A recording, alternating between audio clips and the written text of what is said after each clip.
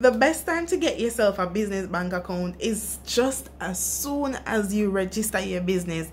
That is right. Do not itch. Try to get your business a business bank account immediately after you've registered.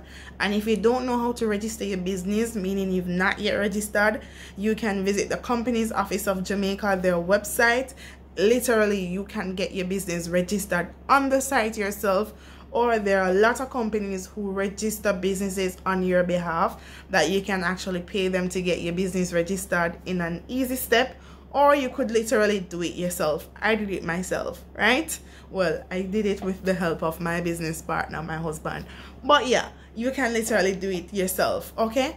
So I'm going to be showing you the process of getting your business registered and getting your business a business bank account, simply because there were a lot of things that I wish that I knew and I didn't know them, and I got mine registered really late.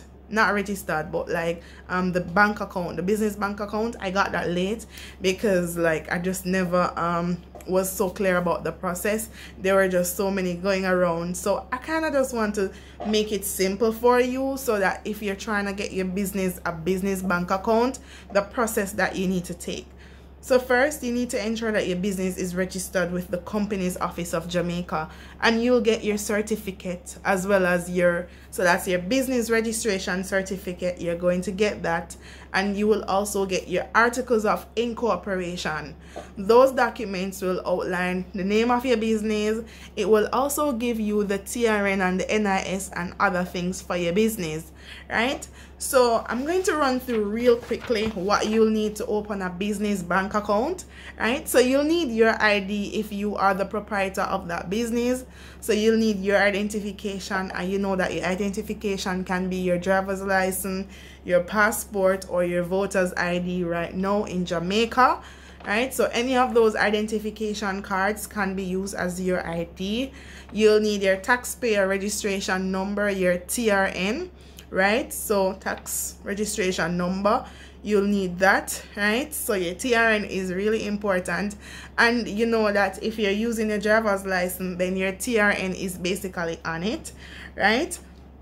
Now, once you have your TRN, your ID, you'll need your business registration certificate, as I mentioned before.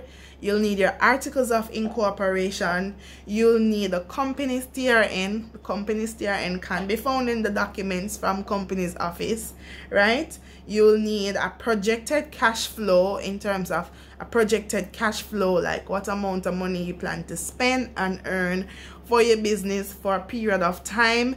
Typically, it's from anywhere from 12 months to 18 months to 2 years to 24 months. So anywhere from 12 months to 24 months worth of projection, right? You'll also need a TCC, right? That's a tax compliance certificate, just to say that you are compliant with taxes.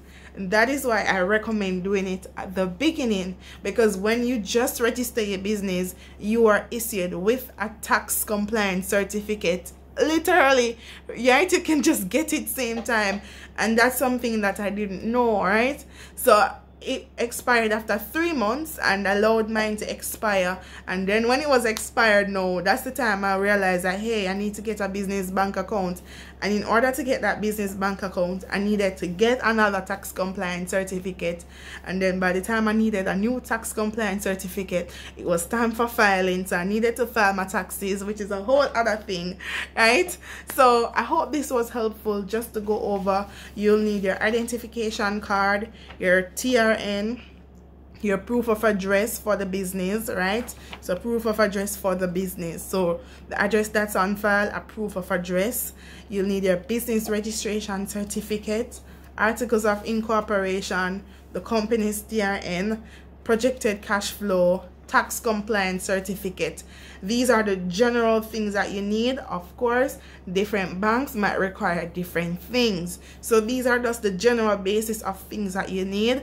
But if you're not sure, give your bank a call or go into your bank, schedule an appointment and find out, because guess what, this is critical. You don't want to be doing business from any other account other than your business bank account, right? That's something that I had real challenges with, and I'm so happy that I finally got it. So I want to literally say thank you to the bank of choice that I chose. All right, nothing particular, I just chose that bank because I was already working with that bank. And yeah, so thank you so much for watching. Remember to subscribe, remember to share this video, it might help someone else. I wish I had seen a video like this somewhere, and that's why I decided to kind of share. Of course, I'm still working on other things for the businesses that I run, but I believe that it's a learning process, so I don't know everything, but the little I know, I want to share it with you, and I hope that you'll find it beneficial. And if you know something else, or there's something that I left out, please do not hesitate to share in the comments. I'm really grateful for that, because it's a learning process. You know, as a business coach, I'm also learning every day. As an entrepreneur, I'm learning every day, and I want to learn from you. So you're welcome to share any additional tips and tricks or any other information that you have, so that we can all benefit. So thank you so much, and see you in the next video.